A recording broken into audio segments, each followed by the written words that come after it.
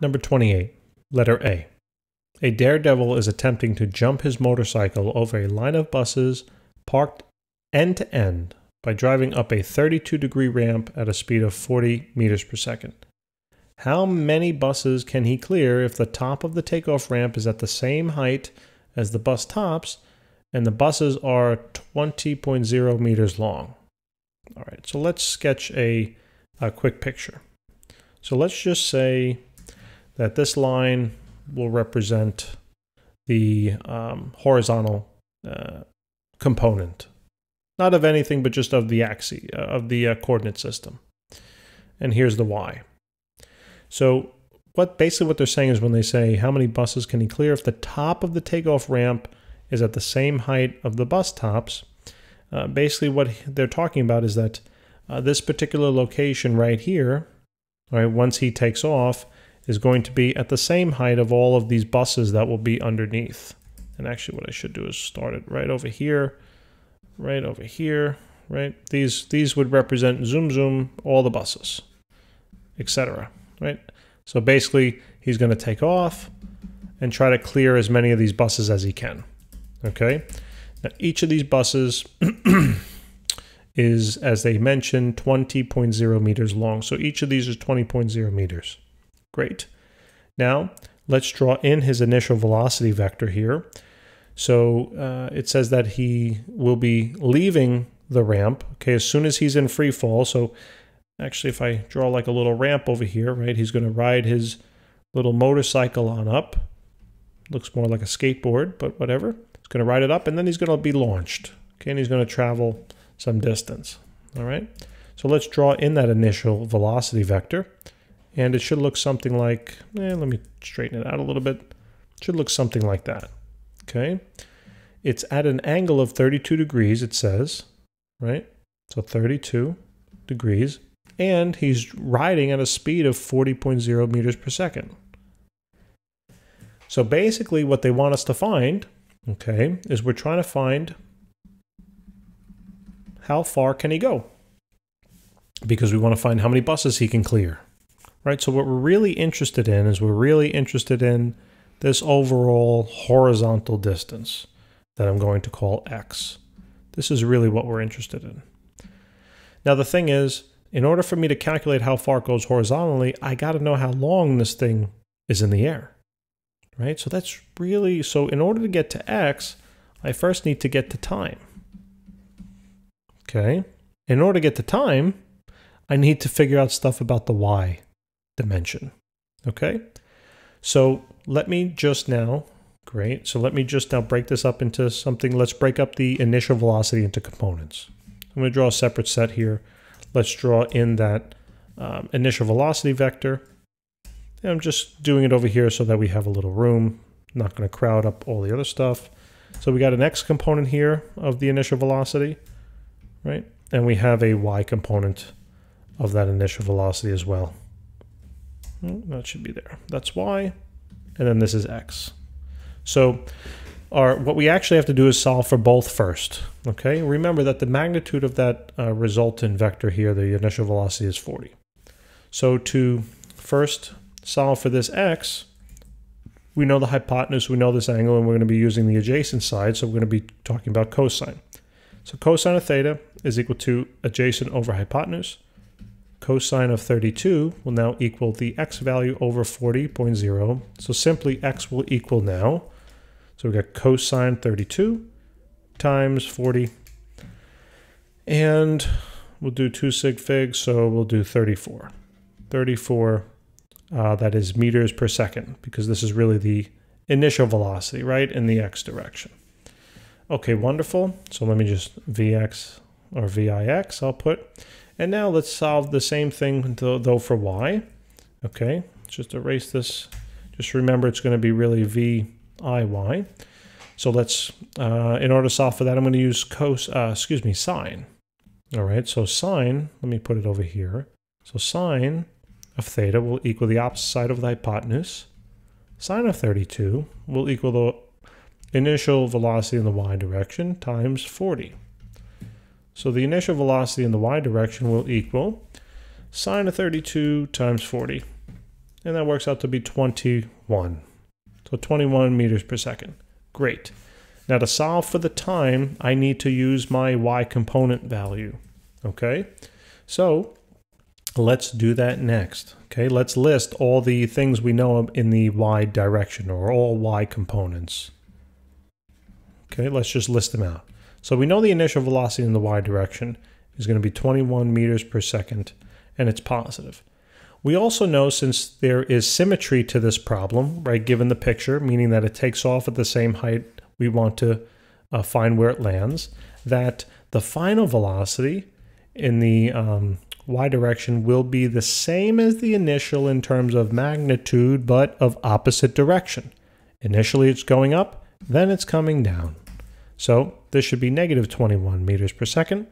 I know the acceleration in the wireframe is gravity because it's essentially a free fall problem. And I don't know, I know the height, right? The height differential between the start and the end is actually going to be 0, right? So I do know that the y is 0 meters, and now I'm looking for time. Okay, so what formula can I use? Looks like equation number 1 will do us well on the top right-hand side. So that means the final velocity in the y direction will be equal to the initial velocity in the y direction plus acceleration in the y direction times time. So the final velocity is negative 21 meters per second. The initial velocity was 21. The acceleration is negative 9.80, and the time is the unknown. So subtract the 21 on over. We have negative 42, negative 9.80 t. Now just divide out the negative 9.80. And now time will equal 42 divided by 9.8. So we get a value of 4.3. So it's 4.3 seconds that this biker will be in the air. Okay. Now, so this time up here, I actually just solved for now. That's not our question anymore. So we know that it's 4.3 seconds. Now we found the time by calculating for things in the y-frame, which normally is the case. But remember, time knows no frame. So that time value applies to the y frame just as well as it applies to the x frame. So now what I want to do is take this time and now see if we can calculate the horizontal displacement. So in order to do that, what we have to do is we have to label all of now our x components. So let's do that up here. So x components. Remember, my frame of the problem here is from the initial point now to the final point because I'm trying to find the total displacement. Okay, so these are the 2 points that you really want to focus on. What do you know about these points? So the initial velocity in the x direction is what we calculated on the bottom left. That we did already. So that's 34 meters per second. Now, what's the acceleration in the x frame? Is there any accelerations left or right in the problem? No, there never will be in a free fall problem. So it's 0 meters per second squared. That tells us then that the final velocity in the x direction should be now the same as the initial velocity in the x direction because there is no acceleration.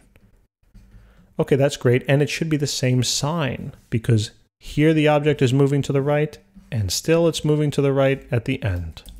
So same sign, not like in the y frame.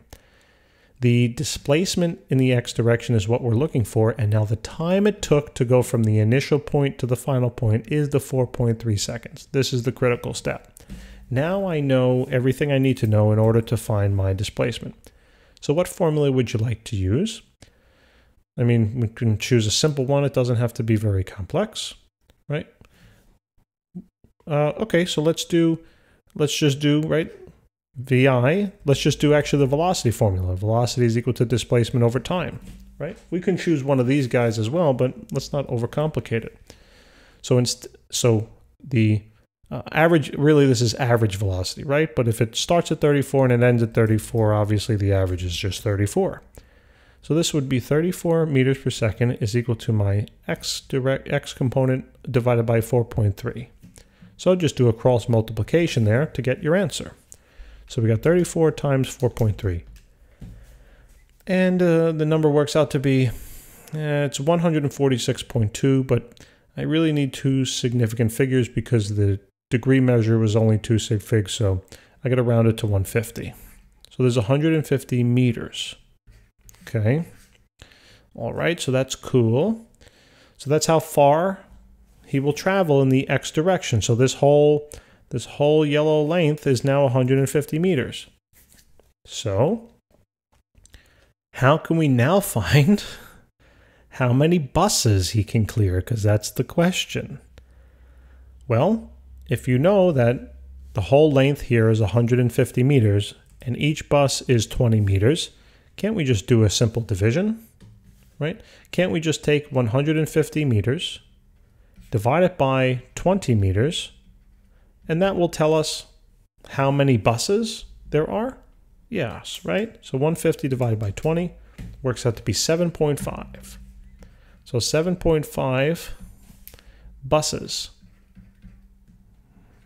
Buses he can clear. But now, how many buses? Yeah, I mean, the answer is technically 7.5.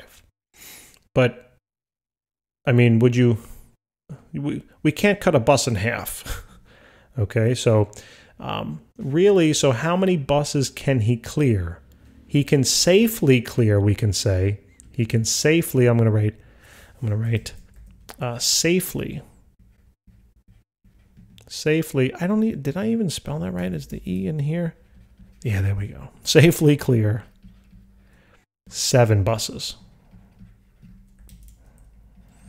Okay, he can safely clear that many buses. All right, so that would be the answer for letter A. Then it says in letter B now, discuss what your answer implies about the margin of error. That is, consider how much greater the range is than the horizontal distance he must travel to miss the end of the bus. So basically what they're talking about is, let's say he can safely clear 7 buses. Okay, that means that that means the total bus length, right? Meaning from the start of bus 1 to the end of bus 7 would be 140 meters.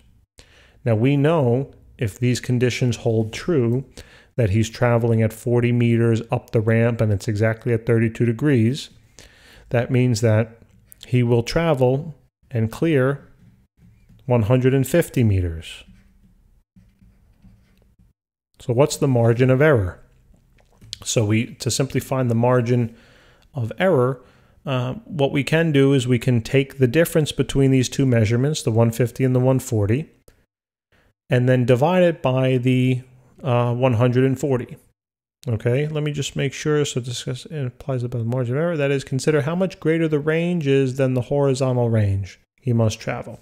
Yeah, I mean, they don't even want it in kind of percentage terms anyway, but they're just saying that we only have a margin of error here of 10 meters, right?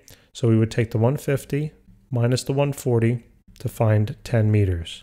And then if you wanted to take these 10 meters, I'll write it in the middle. If you wanted to then take these 10 meters and then divide that by the, we should actually divide it by the 150 because we're trying to find the margin of error given his speed and the angle of the ramp. So we actually should be dividing it by 150. And if we do that, right, 100 divided by 150 simply comes out to be now, and then if I wanted to multiply it by 100 to get like a percent, it would be 6.67%. So there's only a 6.67% margin of error there. Very tight margin of error, especially when you're considering jumping over a whole bunch of buses. So, hope this helped, guys. Please remember to subscribe. Definitely helps us out. And I will see you in the next video.